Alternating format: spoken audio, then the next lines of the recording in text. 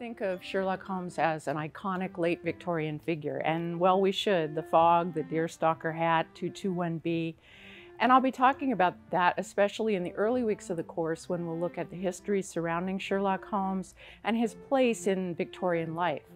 But as any of you who've been part of the BBC's new series, Sherlock, know Sherlock has a long life, and hence the title of my course. There are over 50 films of Sherlock Holmes, endless adaptations. Sherlock Holmes has been pictured as a woman, a dog, everything you could think of. And we're going to explore Sherlock Holmes in pictorial representation, film, television, children's books, everywhere we can to try to answer the question, why are we so fascinated with this quintessentially Victorian figure? What does he say to us in the 21st century? And why did he endure throughout the 20th? I think that he's the most engaging figure. And Conan Doyle himself, the author of the original Sherlock Holmes stories, is a fascinating figure in his own right. He was a medical doctor, he believed in mesmerism, and we'll look at all those interesting facets of Conan Doyle, who I really love to talk about and think about.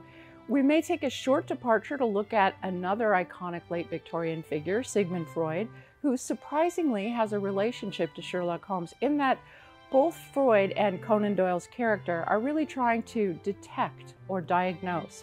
But their methods, as it were, are quite different. And in a way, they initiate two different 20th century ways of thinking. One highly psychologized, that of course is Sigmund Freud, and the other really, Holmes is not interested in psychology. He's interested in things like the little yellow button that reveals everything about the mystery, but he's not really interested in people's internal psychology. And I think that difference between Freud and the long life of Sigmund Freud is fascinating when we think about the long life of Sherlock Holmes. So we'll take a brief foray into Freud as well.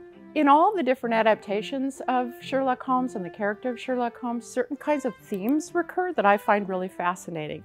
One of them that stretches all the way from the original stories to the current BBC production is the woman who got away, the woman who Sherlock Holmes could not capture, Irene Adler. The other, of course, is Holmes's arch enemy, Moriarty. And we'll be looking at how Moriarty changes gender, changes context, and why exactly are the stories so interested, both the original and the adaptation, in these iconic figures, Moriarty, Irene Adler, and also Holmes's kind of highly anti-emotional. In the BBC series, he calls himself a functioning sociopath. What's the importance of that completely de-psychologized, detecting self that Sherlock Holmes presents? I hope you'll join me for this course. I think it'll be interesting and exciting, and I also think it'll be a lot of fun and a great way to spend a hot summer's day in Tucson. So I look forward to seeing you.